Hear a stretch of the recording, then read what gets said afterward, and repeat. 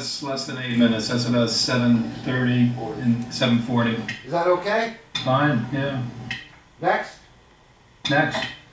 We called the CD Autobiography because jazz is an interpretive art with improvisation, and I think that all the music that we play is somewhat autobiographical. It's the sum total of everything we've seen or heard or felt, and there's a lot of history with the musicians on this date. Jed Levy and I go back to Jack McDuff's band in 1983, and George Cables and I have worked together on and off over the years, and he's someone I've been listening to for a long time. I first heard him when he was in Joe Henderson's band in the, I guess, the late 1960s. Steve Johns, the drummer, is someone that I met and worked with when I first moved to New York over 20 years ago. And Dwayne Burno is the youngest person in the group, and I've only known him for a few years. I've really come to appreciate and love his bass playing. We only had one rehearsal with the whole band.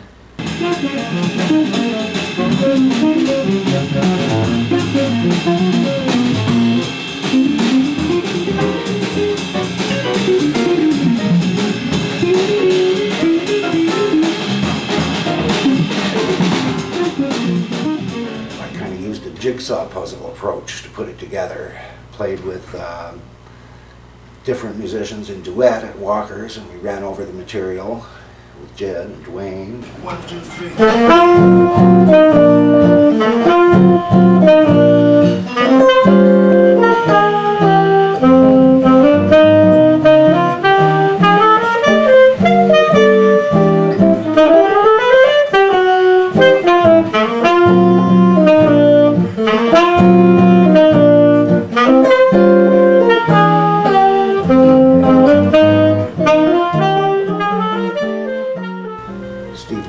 by the house, and we played the music a little bit and talked about it.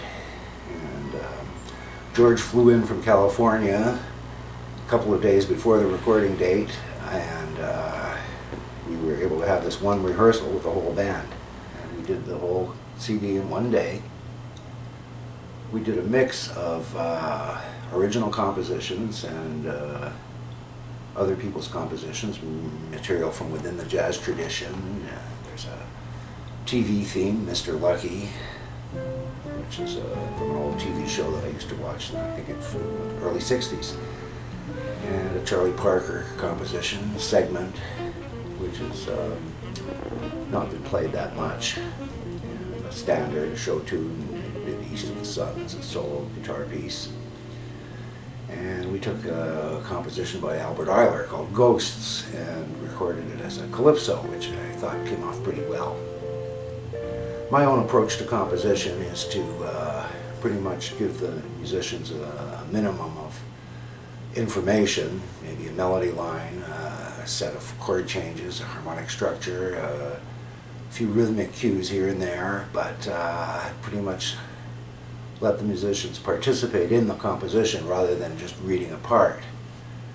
And a lot of jazz composers actually write for specific musicians, and I definitely had these specific musicians in mind when I put together the music for the date. Well, you know, instead it's sort of turning gray, cool. I think it's kind which of cool. Is fine. Yeah. I just wanted to know how you did. Yeah, no, okay. I think that's okay. I was just saying, like the way we're dealing with the form, you know, it's opening up, which is cool if that's what he's looking. You know, I just want to make sure that's what he's looking for, because the other conception would be to play like the Latin I don't want real. them to be completely indistinguishable, no, but it's cool the way it is. Yeah, yeah, great. Okay, you know, I'm down with it. Yeah. Play through it. Yeah. Okay. Yeah. You don't have to. Just the way you played it. Yeah. You know. When we had talked about the, you know, when we kind of just went over it, he was like, yeah, it's this. Even when we played it over at Peter's house, the three of us, you know. Yeah, but I mean, with the rhythm section, it could go. Totally. Go I'm with it, man. Whatever you all do is fine. I mean, I was really just saying that for the sake of rehearsal. Cool. You know. There's an element, I think, of film noir to this project, just because of the TV theme, Mr. Lucky, and there's a piece called Femme Fatale, which is kind of a dedication to all the heroines of film noir, Kathy Moffat in Out of the Past, people like that. And it's also about several real-life women that I've known over the years. So I think being a jazz musician, I've lived a good portion of my life at night, which has given me a certain visual perspective. And for the last 8 or 10 years, I've been studying and practicing black and white photography, which has kind of helped me to balance out the eye and the ear. I think the eye needed to focus a little more than it had been. So this is something I've been working on.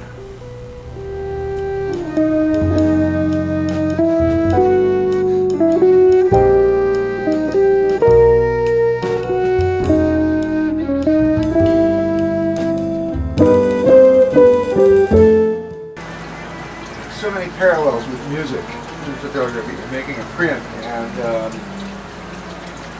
you can even say that the dark areas, the shadow area, what we call the shadow areas of a print, the dark areas correspond to the bass in the audio spectrum, and the highlights, the bright white areas, correspond to the treble. And you've got all the grays, different shades of grays in between, which correspond to like all the mid-range areas in the audio spectrum. And you can think of the lines and angles as corresponding to the rhythm in music. So you've got all these parallels.